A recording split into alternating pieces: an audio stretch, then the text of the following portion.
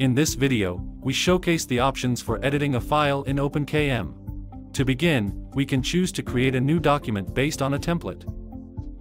To do this, we click on the Create from Template button. The system opens the template menu, and the user selects a model. Then, they determine where to save it and, if desired, rename the file. A new document is automatically created in the selected location. If we edit it, the file opens in editing mode using OpenKM's online editor.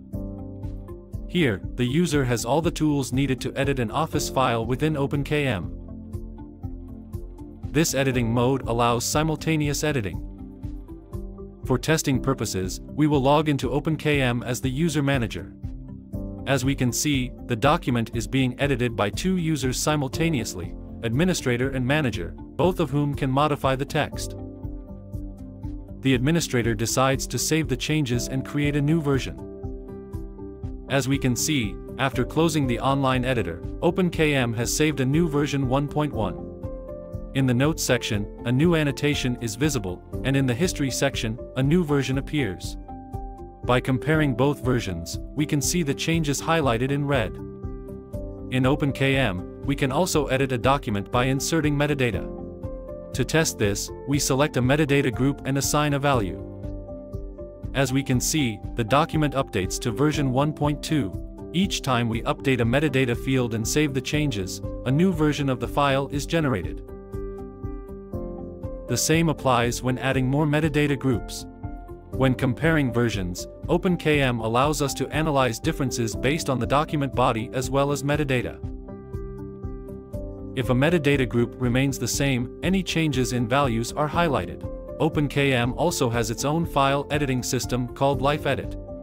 To enable the LifeEdit system, we disable the online editing option in Settings. This editing method allows us to modify virtually any file extension, as long as the corresponding program is installed on the device from which we access OpenKM. The system detects the file extension and opens it with the appropriate application, in this case, Microsoft Word. This editing mode protects work from being overwritten since only one user can edit at a time. We will add a short text to save the new version. After closing the file, we click the green button in the LifeEdit window, confirming that this is the new version we want to save. Depending on the configuration, we may be able to add a note. As we can see, we save a new version 1.5. The new note appears, and in the History section, the new version is also accessible from the preview. OpenKM has developed Microsoft add-ins for the entire Office suite. Let's see an example with Microsoft Word. In the menu, an additional OpenKM tab appears. To test this, we save the document locally and select the Upload option. Based on this configuration, OpenKM asks for the node identifier where the file will be stored. We select the identifier of the first folder we find. We can even add a metadata group. And if we access the folder, we will find the newly uploaded document. Now, if we decide to edit the document, the system will request the file identifier,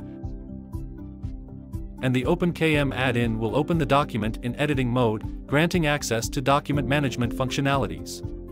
We can edit the file's content and also add keywords, categories, notes, and relationships with other content. If we want to save this version, we click the checking button and accept the changes.